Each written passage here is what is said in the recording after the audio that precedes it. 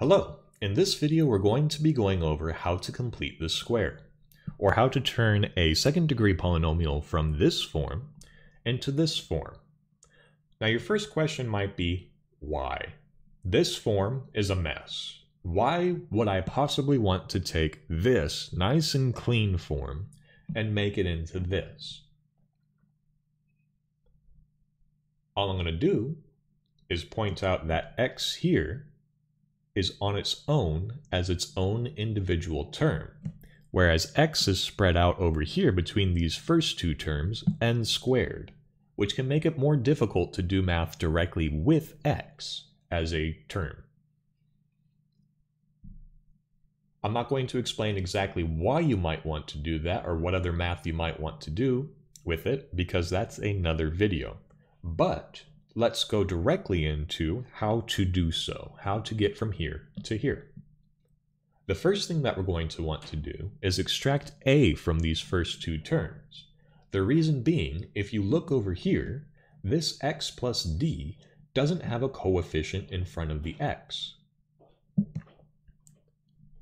So if we extract the a from the first two terms, we get a times the quantity x squared plus b over ax.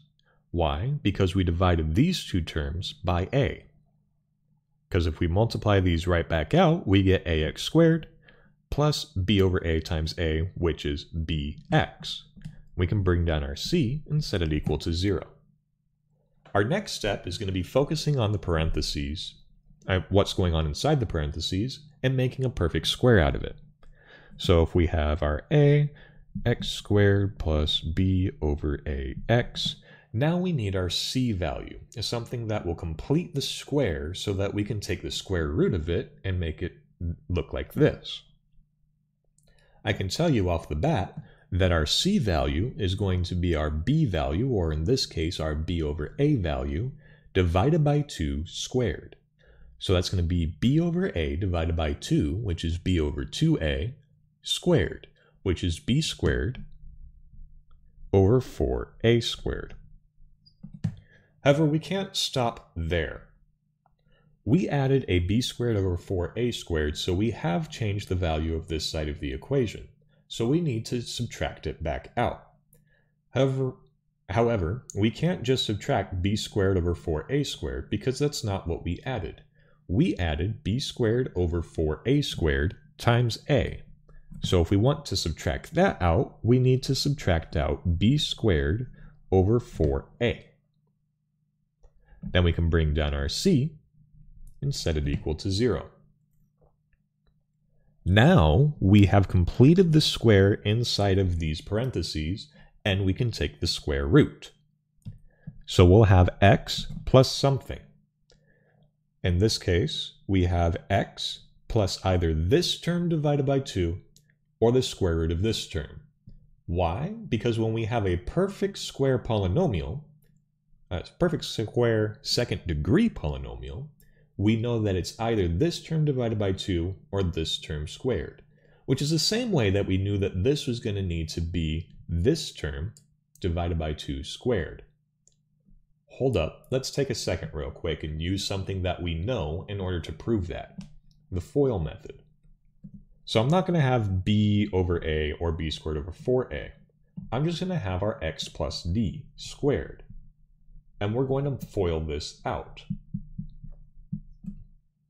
So our first is x times x, or x squared. Our outer is x times d, which is dx. Our inner is dx again. And our last is d times d, or d squared. If we combine like terms, we get x squared plus 2 dx, because we have 2 of them, plus d squared. And as you can see, if we substitute in b over a for b over 2a for d, we get that times 2, or that squared. So as you can see, whatever value is going to complete this, or our d, is going to be this divided by 2, or this, or the square root of this. So we can take either of these terms, knowing that we have a completed square, and either divide this guy by 2 or square root this one. They come out to the same thing, of course, because we have a square. So I'm going to keep it simple, and I'm just going to divide our b term by 2. So b over 2a. Set it squared, and bring down the rest of our equation. b squared over 4a plus c equals 0. Now if we start doing the substitutions that we have on this side, we can set d equal to b over 2a, which is that term right there, and e equal to c minus b squared over 4a, which is that right there. So we can write it as a times x plus d squared plus e equals 0. And that's how that works.